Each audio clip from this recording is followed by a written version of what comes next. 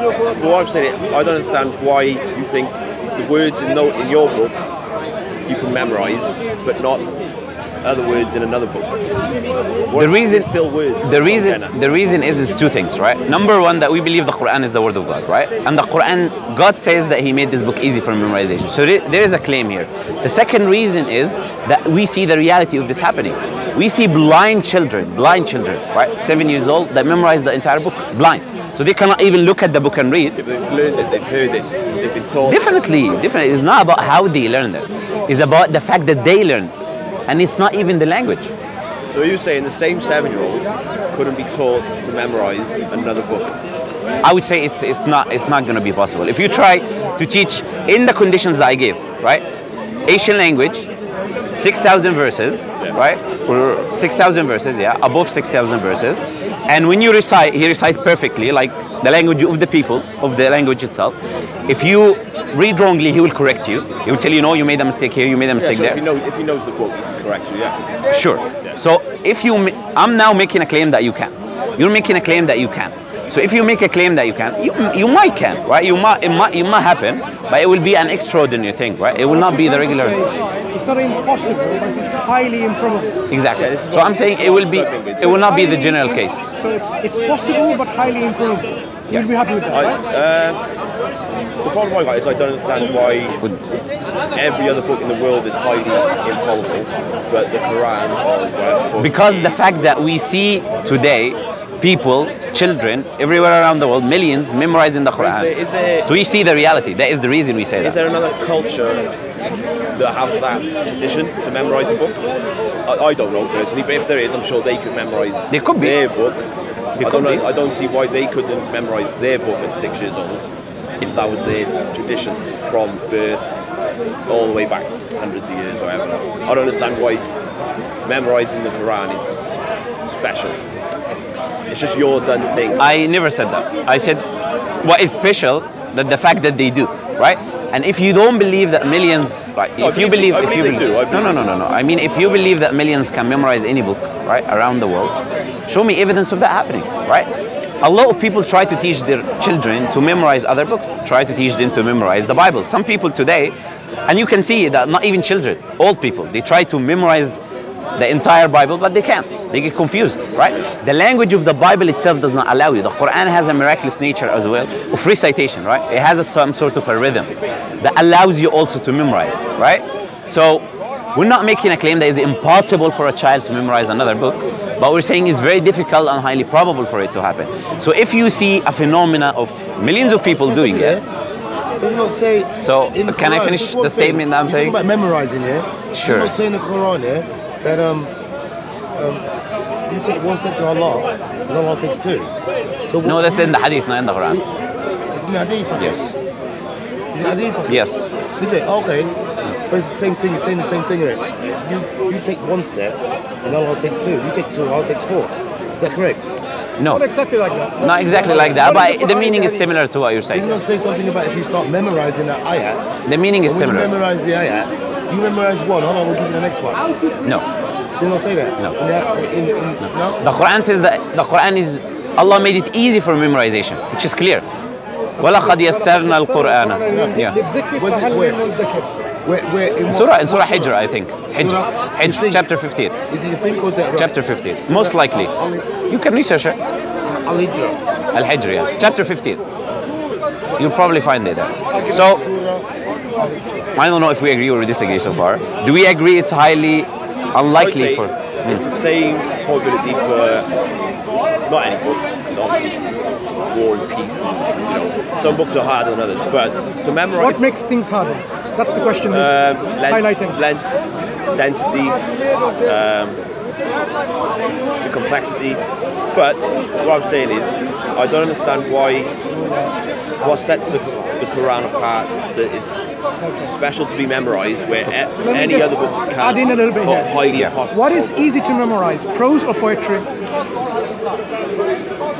I wouldn't know. I haven't memorized anything myself, so I wouldn't know. Poetry, because it has certain rhymes and meters, right? You can memorize it like this. It's easy. That's why children, when they memorize, the children, what are they called? At a very early age, when they memorize, they're not called poems or poetry. Children at early age, make them memorize something. Matn, you mean? Twinkle, twinkle, little star. Or, Nursery rhymes. What are they? Like nursery rhymes. Nursery rhymes. Yeah. Why do we call them rhymes? Because they rhyme until they're able to use it to memorize. If you ask them to memorize a text written by a scientific professor on a particular, in cosmology, and ask them to memorize it, they will, but it will be harder than one which is a rhyme. Yeah, so they could memorize it and perhaps not understand it. But it will be difficult in terms of complexity and sounds difficulty. of saying the words, the difficulty of I think they memorizing could do. rhymed meters and prose is different. Quran is not prose or is not poetry. Yeah. It has a unique genre, and yet people are able to memorize it.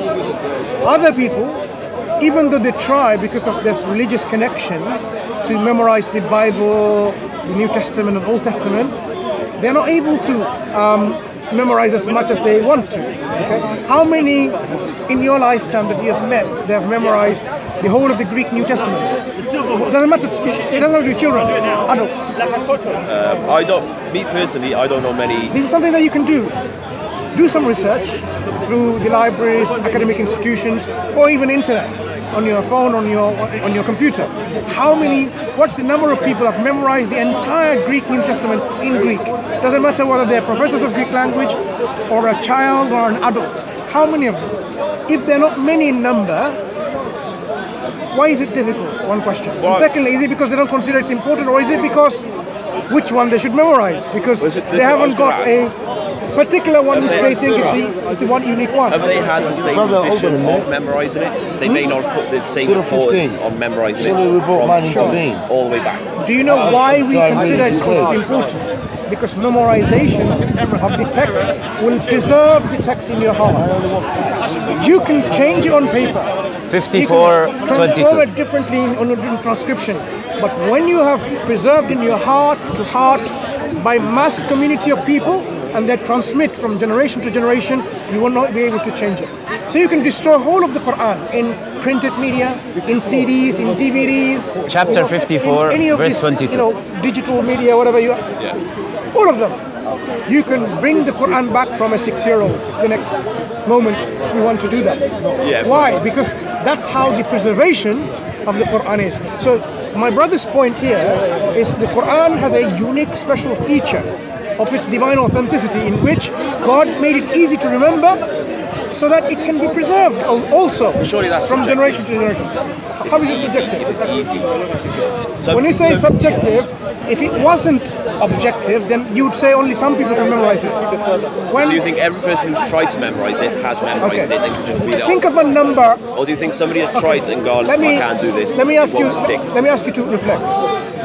How many people do you think right now have memorized the Quran on planet Earth? Give me a rough estimate. I don't know. Give me, how many Muslims in the world? 1/4 of the world population or more. I'd probably say, I'll guess it, 1/4 of them, maybe. 10% of them. So 10% of them, that's a large number who memorized it.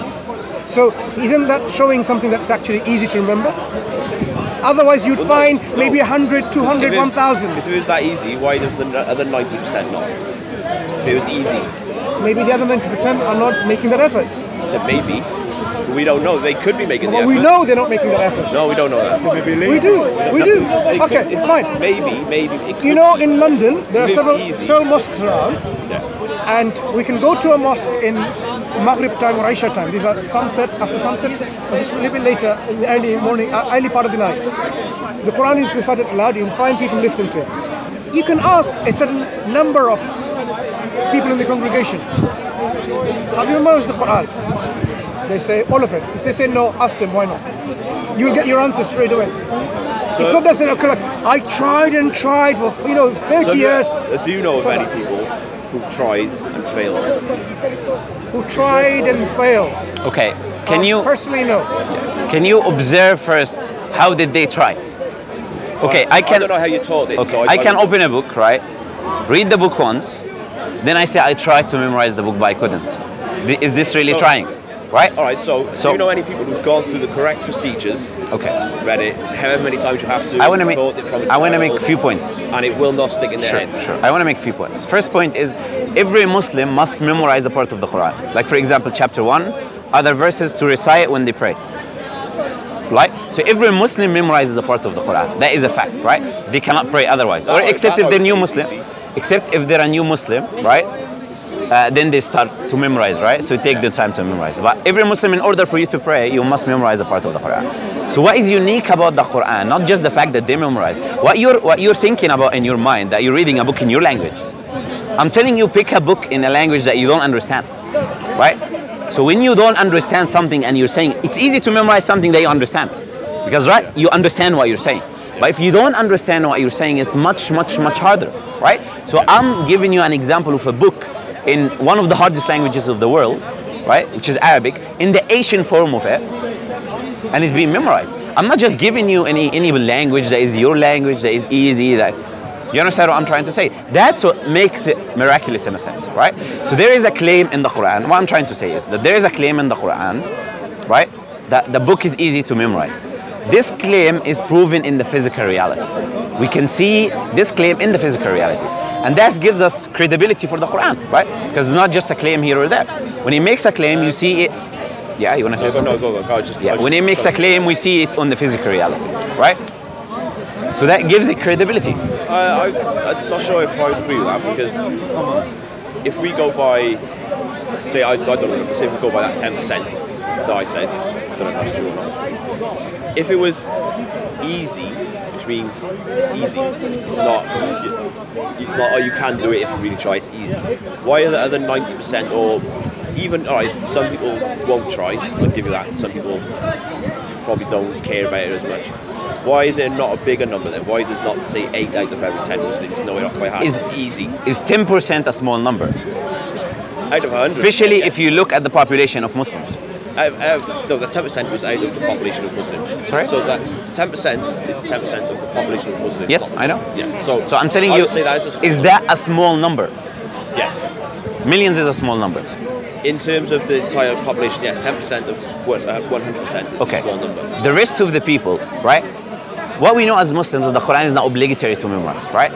So they might not memorize because they don't want to memorize. The person who wants to memorize is the person who he believes this is the words of Allah, yeah? So he holds it in high esteem. So he wants to memorize it because of that, right? So the fact that many people are not memorized, because it's not obligatory for you to memorize anyways in the first place. But what I'm saying, if it's easy, so, if it's easy... Even if it's easy. No, if it's easy, why is it not 9 out of 10 Muslims, if it's easy to memorize? 99% of Muslims will memorize it if it's obligatory to do so. If it's not obligatory to do so, the question should be, why would they memorize it? Not why wouldn't they memorize it? The default position is that you don't memorize. So you need a reason to memorize. So you got it mixed the other way, right? So if I want to memorize something, I must have a reason to memorize it. So as long as it's not obligatory in Islam to memorize the Quran, the people who do it, they do it out of voluntarily act because they hold it in high esteem more than the other people, right? That's why we have this population of 10% of Muslims memorizing. But this 10%, different ages, different languages, different places, proves that there is something about the Quran. It's not just an ordinary book that you memorize, right? What other special features of the Quran that you would like to share? So one, this is memorization. Maybe move on to something else next. Yeah, definitely. What we would like to come to is the existence of God, right? Because you said that you're agnostic, right? This is how you... Try to tell you a question I do have about, not particular to your religion, just the idea of a creator. Sure. Is this creator has created absolutely everything. Small atoms, furthest galaxies, all the rest of it, everything inside it. I can't make the leap of why he cares about very minor details in religion, say circumcision, the way you pray, the amount of times you do it a day. I just think these things would be very, very minuscule things to such a grand creator of everything. These very, very small details could I don't know what it's like in your religion, could decide if you burn in hell forever or go to heaven. Good question. I'm not saying murder, like doesn't care for murder. I'm saying if you pray 4 times instead of 5, or you pray at the wrong time, or you're not circumcised.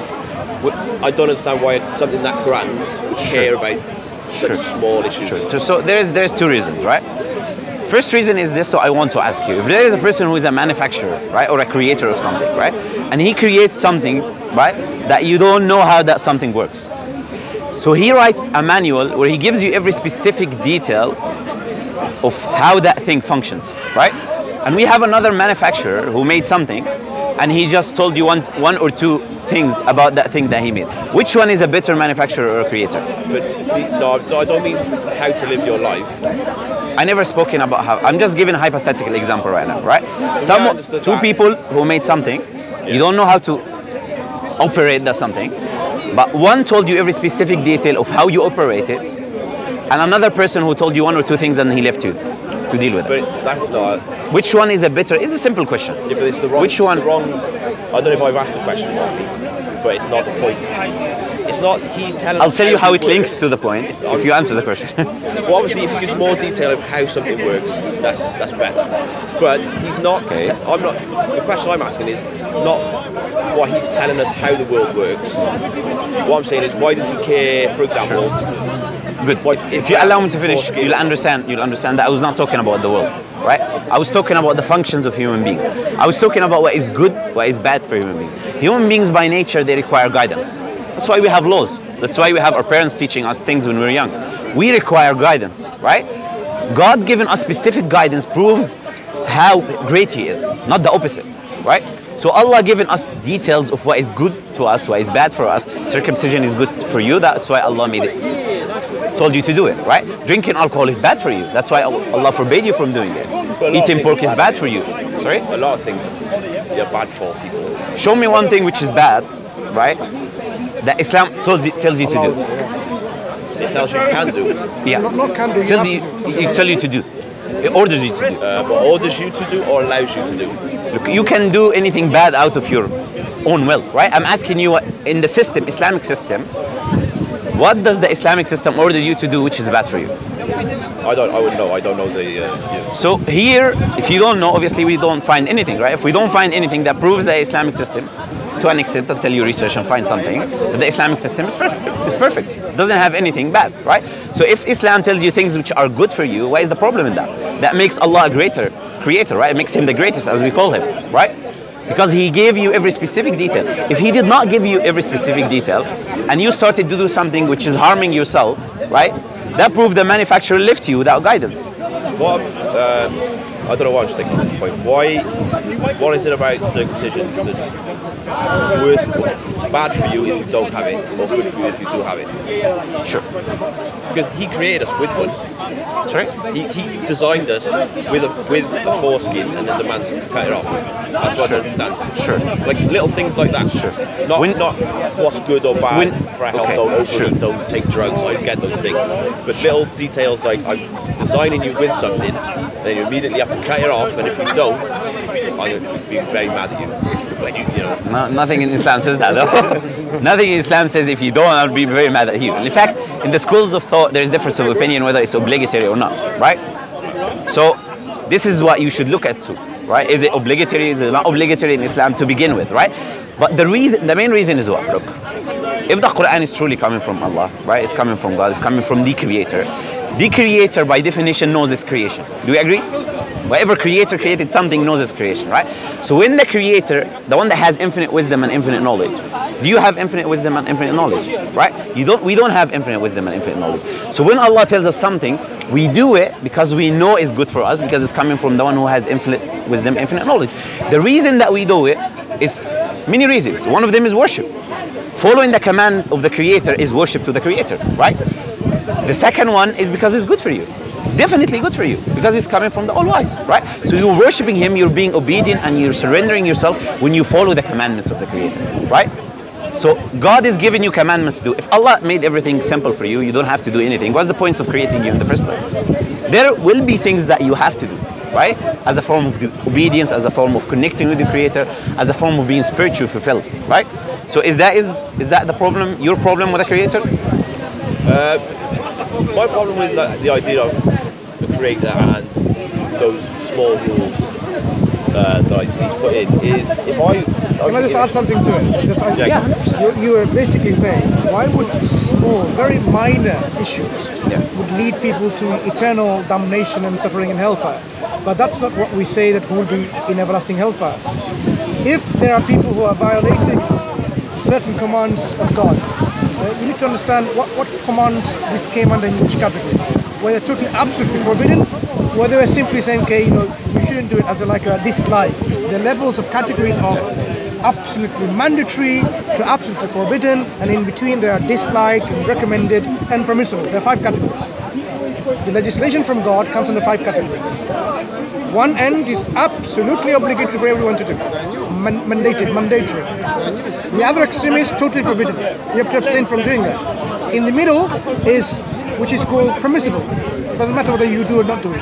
And in between there's one which is recommended, and other is which is disliked. So if it's something like, for example, someone couldn't do circumcision for medical reasons or is scared or whatever, it's not going to put them in hellfire for eternity. What puts people in hellfire for eternity are the major crimes that God has told us about. Associating partner with God. If you did not repent from it and ask forgiveness from it, and you died in that state, this is a sin that God doesn't forgive. But other crimes against God, He